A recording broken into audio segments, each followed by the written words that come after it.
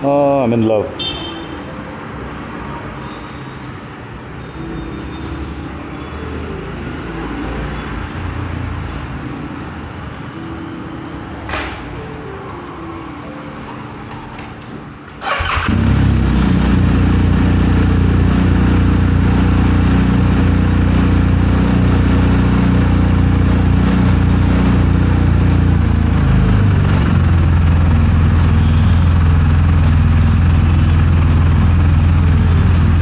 So what's up, YouTube?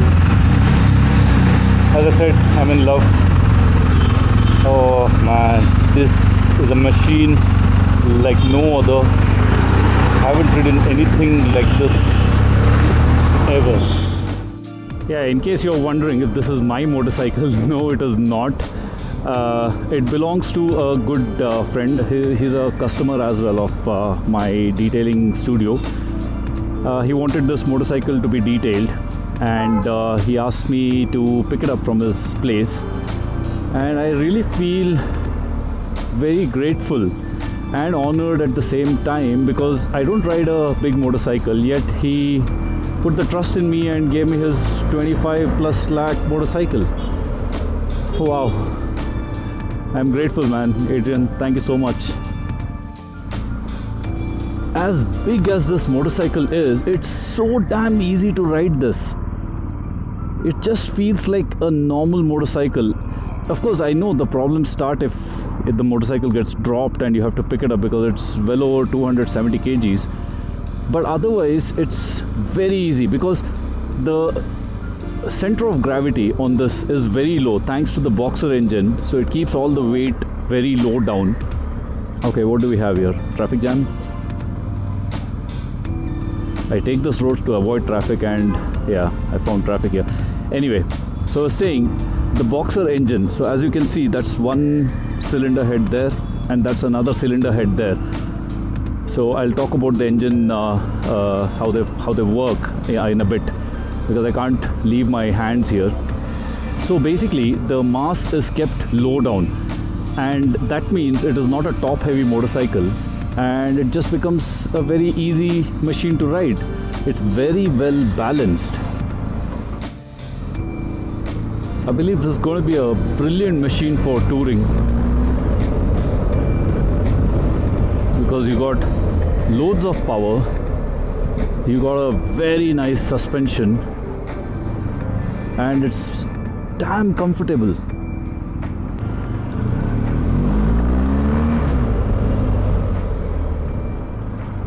Let me show you how easy it is to turn this motorcycle.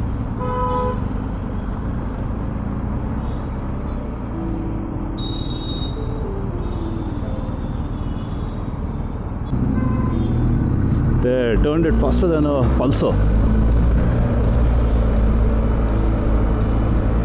And you can even filter through in the traffic so easily with this. It's, as I said, because the engine is mounted so down below, all the mass is down, so you don't have that top heavy feeling that you have to muscle the motorcycle to change directions. So this motorcycle uses a hydraulic clutch, and it's very, very easy to work with when you have to use the clutch, that is, because otherwise it has a very nice, very smooth quick shifter that works supremely well at slightly the higher revs, and I should show you that as well in a bit. Oh man, I love the sound of this engine. So the twin cylinder sound, where you hear significantly different firings, just blends into one as the revs climb. I don't know if the camera can capture it, but yeah, so that's a very nice sound. So when I buy this motorcycle, and I definitely want to have one of these. So when I buy this motorcycle, I'm just going to keep the stock exhaust. I'm not going to upgrade to an Acra or anything, because the stock sound is very nice. Just from where I am sitting, I really enjoy the sound. The suspension on this is so complex. So in the front, you have the dampers separate, and the spring separator. I really don't know the technical term for this, but it is absolutely beautiful because when I brake, the bike doesn't dive. See here, 1, 2 and 3. You see, it just stays flat. There is a little bit of dive, but I think that is good in order to balance the motorcycle, but there is not too much of nosedive or anything. So it's brilliant the way this dynamic suspension works on this. I think it works together, the rear and the front suspension.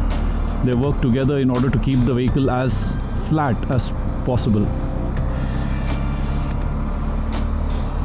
Oh, and the rear suspension, wow, it's got a adjustable suspension, so you can increase or decrease the ride height with just the press of this button here.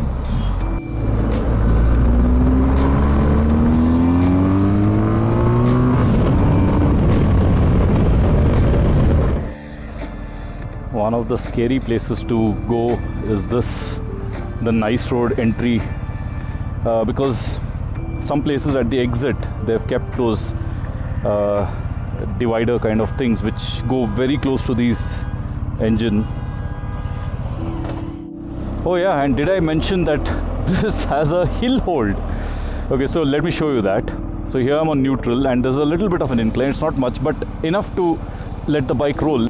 So hold the front brake hard and there you go, hill assist. Now I don't need any brakes and it's not rolling. God damn, what a machine. And how does it handle around the turns? Very nicely. I'm not going to lean it too much. I'm not doing a test ride here. I'm just going to show you how easy it is to just take a turn on this.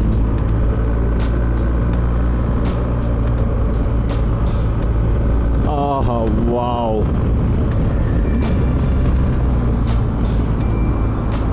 And let's try that quick shifter now.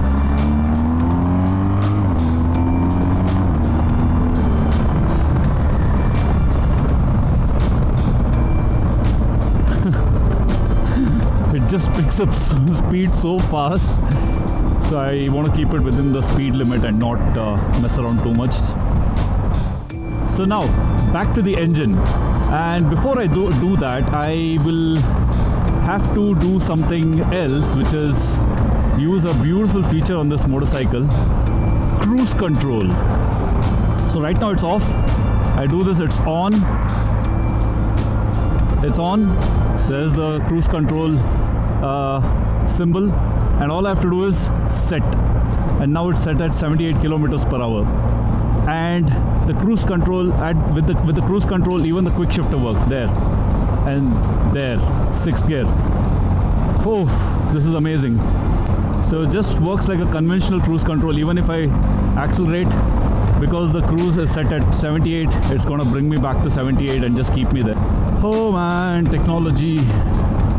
I don't know what to make of it. I mean, I'm not a big fan of technology, but this just spoils you. This motorcycle can spoil you. And it's so stable. This motorcycle is absolutely stable. I haven't tried it at very high speeds, but I'm sure it is going to be stable. So that is the reserve warning, and you use this wonder wheel over here to cancel that. There are a lot of features in this motorcycle which I have not explored yet. Not too keen on exploring those things at the moment because I want to enjoy the ride. So coming back to the engine. So in a conventional motorcycle, okay, let's say a single cylinder or twin cylinder or 4-cylinder motorcycles are out there which have a regular engine. So the engines are mounted vertically. So the pistons go up and down and the crank rotates this way or this way. Okay, whereas in this motorcycle it's a boxer engine. So the pistons are going to go left to right and the crank is going to rotate this way. So when you start the motorcycle actually just does that. It just moves from side to side because of the torque steer. Okay, and even on idling I've felt that the vehicle wants to just move around a little bit. I think there's another motorcycle called Moto Guzzi, the brand, who also have a V-twin which works in a very similar way. They have mounted it transversely as opposed to like Ducati is mounting it this way. And as long as you have the technique to probably lift up this motorcycle. If you drop it, I think you're pretty much sorted. Yeah, one last thing, if you have the budget to buy it, then you're pretty much sorted, and the budget to maintain it.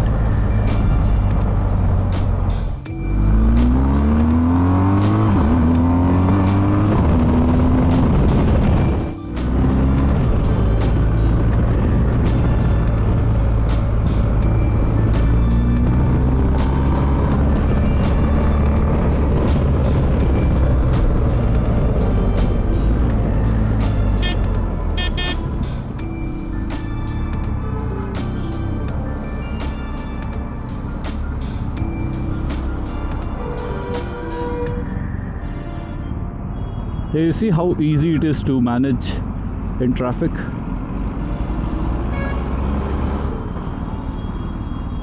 I mean, to be very honest, I wasn't a big fan of these big motorcycles up until now. This one is, it's pure love. It's unbelievable, this motorcycle.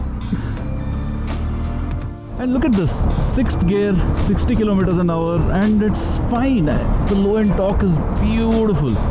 And at this 2000 RPM, it feels like an electric motor. There's absolutely zero vibes on this, zero. So, 26 odd lakhs for this one, and about 30 lakhs for the GSA. Do you think it is worth it? Well, from an experience standpoint, I don't think anything comes quite close to this. The kind of experience that is riding this motorcycle, it cannot be explained. You know, you have to ride this to know what I'm talking about. The suspension does not dive if you brake, it just stays stable. The engine is butter smooth. I love the way the engine sounds. The low center of gravity, the ease with which you can ride it, that dynamic suspension. Oh man, that quick shifter, brilliant. Look at this, at low speeds also, the quick shifter just works so well.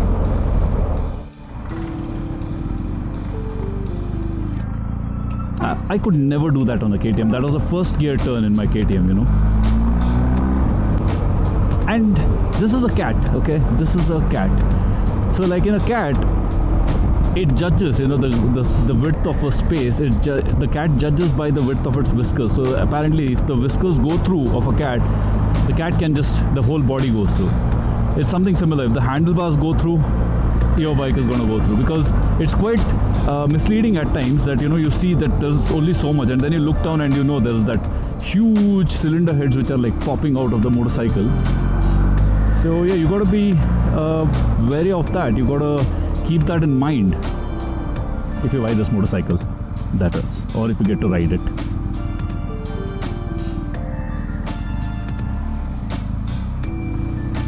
See, like a Splendor, so easy. And we have some bad patches of road from here. Saddling is easy on this. I mean, on this broken surface, I can't even make out. I mean, you can just feel that in my voice. It's not shivering or anything because of the bad roads. That's how good the ride on this is.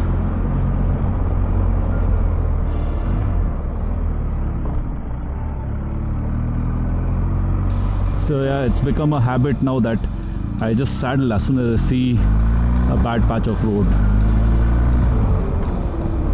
What about fuel economy? I have no clue. It's not called fuel economy for sure on this. I've filled, I'm sure, at least 10 to 15 liters, and let's not talk about that. Yeah, again, we are riding in city, so I couldn't expect more in terms of fuel economy.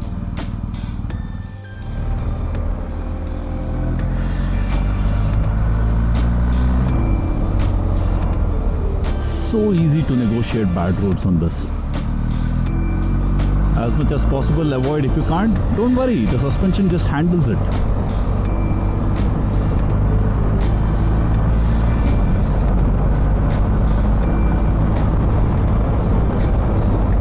Let me just demonstrate how easy it is to get around potholes when I find a few here, and there are a lot here. Yes, all the money to fix the roads went into giving off freebies. There. And some more. Yeah, it's not that the suspension can't handle it.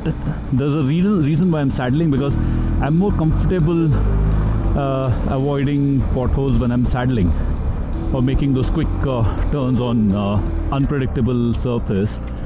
So that's something I have learned since the time I picked up my 390 Adventure. You know, these unpredictable roads, let's say you are doing some fair amount of speeds, and if anything pops up unexpectedly, trust me, the bike will sort it for you. It's that advanced.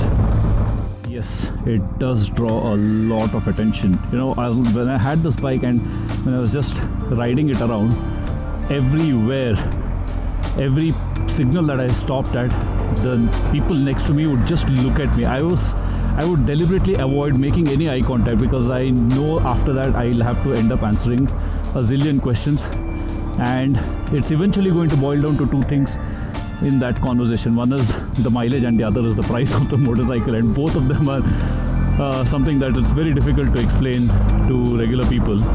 So when I say regular, people who don't know about this motorcycle or motorcycles in general, and people with less than below average skill also will be able to ride this motorcycle quite comfortably. It is definitely intimidating to look at, but once you are on it, I'm telling you, this is by far one of the easiest big motorcycles I've ever ridden. Oh yeah, one last thing I forgot to mention. It's a shaft drive, unlike the conventional chain drive system, so it's a lot smoother that way.